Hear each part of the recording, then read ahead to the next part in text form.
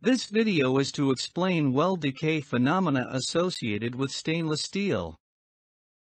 Weld decay is a corrosion cracking that mainly occurs as a result of sensitization in the heat-affected zones of metal during welding operations. This failure occurs in stainless steels or certain nickel-based alloys. Weld decay, also known as sensitization or intracrystalline corrosion or intergranular corrosion. Basically, it's associated with welding, but is not a fabrication defect. It is a service failure problem caused by corrosion.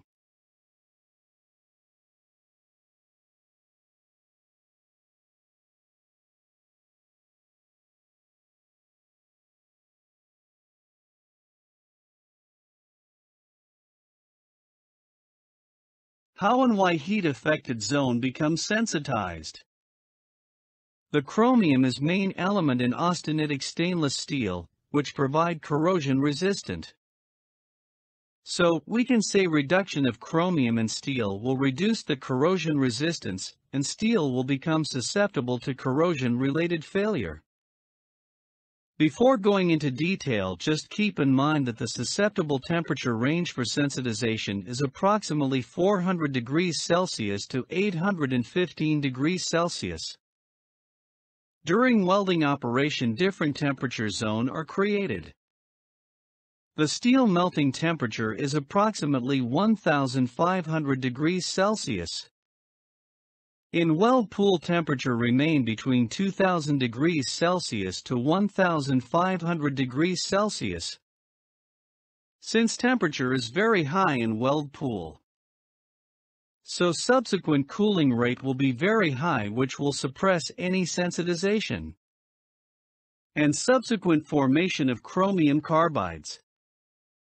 But the temperature of heat-affected zone remains approximate, between 800 degrees Celsius to 400 degrees Celsius during welding operation.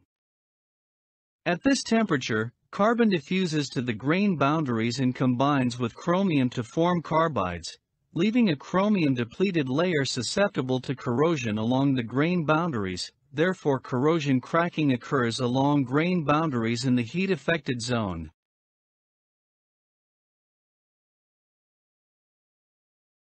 When in service, affected sensitization alloys, exposure to elevated temperatures. It further accelerates formation of chromium carbides. But cracking may propagate rapidly through the wall thickness of piping and components in a matter of minutes or hours. In event of a combination of adverse environmental, service condition, corrosive material, and stress. For stress, both residual and applied stress to be considered.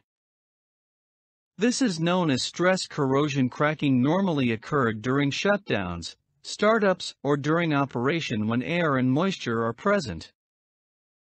For instance, metallic components form a surface sulfide scale when exposed to sulfur compounds.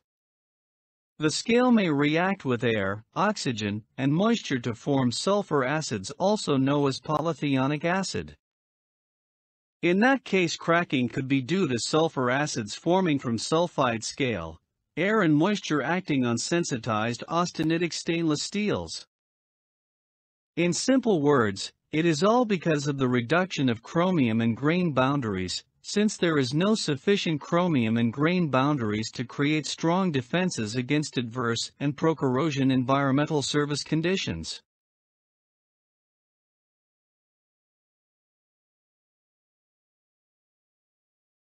Affected units or equipment. All units where sensitized alloys are used in sulfur-containing environments. Commonly damaged equipment includes heat exchanger tubes, furnace tubes, and piping. Fired heaters burning oil, gas, coke, and most other sources of fuel may be affected depending on sulfur levels in the fuel. Severe cases have been found in FCC, fluid catalytic cracking units, air rings, plenums, slide valves, cyclone components, expansion joint bellows, and piping. In hydroprocessing units, heater tubes, hot feed/effluent exchanger tubes, bellows. Crude and coker units, piping.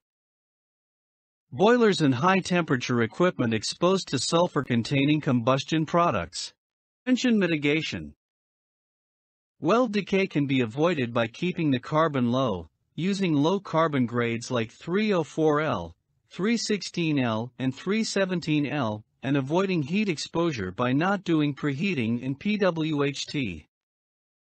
Low-carbon grades such as 304L, 316L, 317L provide some measure of improvement over controlled carbon grades.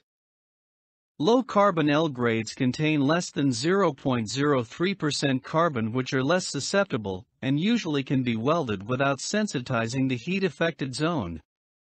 In service, the L grades will not sensitize provided long-term operating temperatures do not exceed about 400 degrees Celsius. If welding higher carbon grades, use low heat input welding and fewest weld runs possible. Less time available in temperature range when chromium carbides form. Use stabilized grades of stainless steel, 321 and 347, which contain titanium 321 and niobium 347, which combine with carbon rather than chromium, so no localized reduction in corrosion resistance. It is possible to remove heat-affected zone sensitivity by solution heat treatment of the welded item. As this requires temperature of 1050 to 1100 degrees Celsius.